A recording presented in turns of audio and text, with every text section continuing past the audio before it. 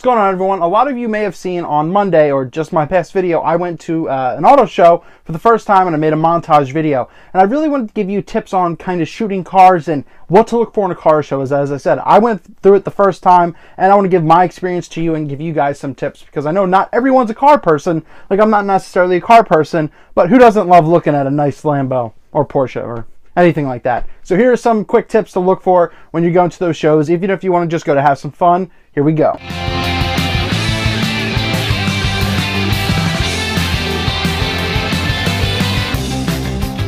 So my friend called me last minute to go to a car show with him in Philadelphia, Pennsylvania, and it's one of the biggest shows that they hold. You know, all the major brands have their cars there, and there's some sweet custom cars there. So last minute, I decided, you know, what to look for, what do I do, what kind of gear to bring. So I decided I wanted to bring a monopod, so that way I could do some videos. I said, as you saw, I did some video, so I'm going to bring a monopod, and you know, I have my D7000, which is recording this now because that's my video camera, but I also wanted to use it for its crop sensor capabilities. That way I get a little bit more reach out of my 24-70 lens, because I heard it's hard to get, you know, directly up front of the camera if it's extremely busy. So I decided to gamble and go that route. And as I said, I had my 24-70 lens and I had a light panel if I needed it for the low light. So I really expected this place to be extremely dark, where I needed to throw in a lot of light, use some high ISO, shoot a 2.8. So I was going prepared. Once again, that's why I brought the monopod. So there's some things that I decided when I was going. It's really important to look on the website wherever you're going, and this could be for anything in general.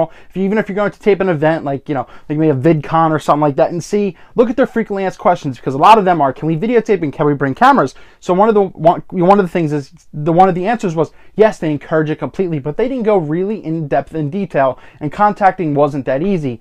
So when I got there, you know, they do a quick check of your bag to make sure you have everything. They did a hand check, but they didn't allow me to bring my monopod in, as it classified it a weapon or something like that. So I had to check it in with like my jacket. So keep that in mind. I guess some places will, but when I went into the convention center in Philadelphia, Pennsylvania, they didn't allow me to bring my monopod. So that's why, you know, I had a little bit of shaky video, because it's all handheld. So that's just something you got to keep in mind, something you got to keep in counter. But I didn't let that, you know, mess up my day. So then I was like, okay, well, you know what? You got to do what you got to do with what you have. I was actually shocked when I went in and I noticed that the lighting wasn't terrible, but I did notice a bad, like a green hue coming off the lights. Like the white balance wasn't going to be right. So I had to mess with my camera a lot. And you still, in the description, I'll throw a link to I made a Flickr set of them. I think there's like 20 images that I put that I really like, that you could see, you know, some of the flaws in them and some things that worked with what happened.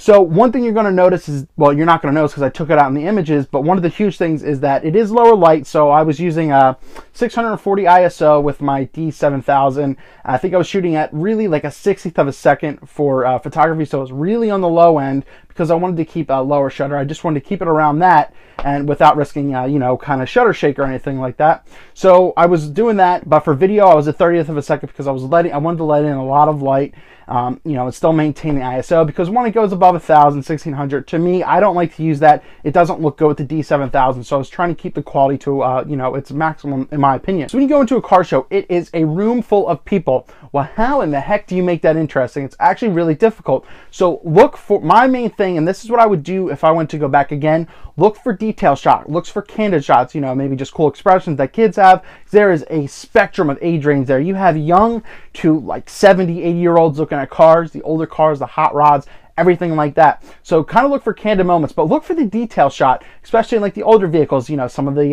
lines that they have, especially with their tailgates and fins and everything like that. And look at the, you know, the brake, the calibers and all that kind of stuff. Look for the detail shots. That's what makes things interesting and makes you stand apart. But also, one of the huge things, instead of just taking a regular photo straight up with the car, try a different angle out. I'm going to show you some of the, as I said, when I first went there, I didn't know exactly what to expect and what to do 100%.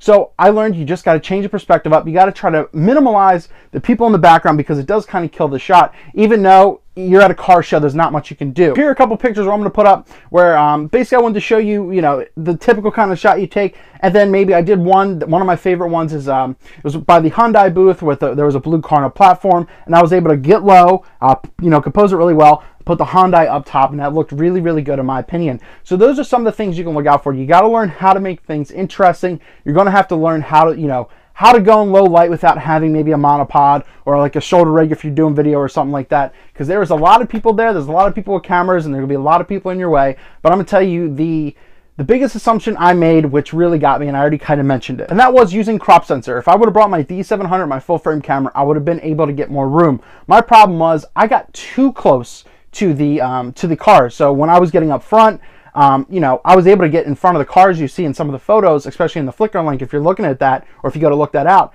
You know, I was right by the hood. You know, I could have got some really great stuff, but then there was stuff where I was cropped because I couldn't get back far enough because there was people there. I assumed it was going to be the other way around where I needed some more reach, and I didn't. So you really keep that in mind when you go there. And I know a lot of people who are going there are going to have, you know, kit lenses, 18 to 55, and crop sensor lenses. You know, even at 18 millimeters, you would have had a better shot than I was at 24, even though it's not that much of a difference. But it's something you could do. Change up your perspective, go low to the ground. Who cares if you look like a tourist, which, you know, you might hear people say.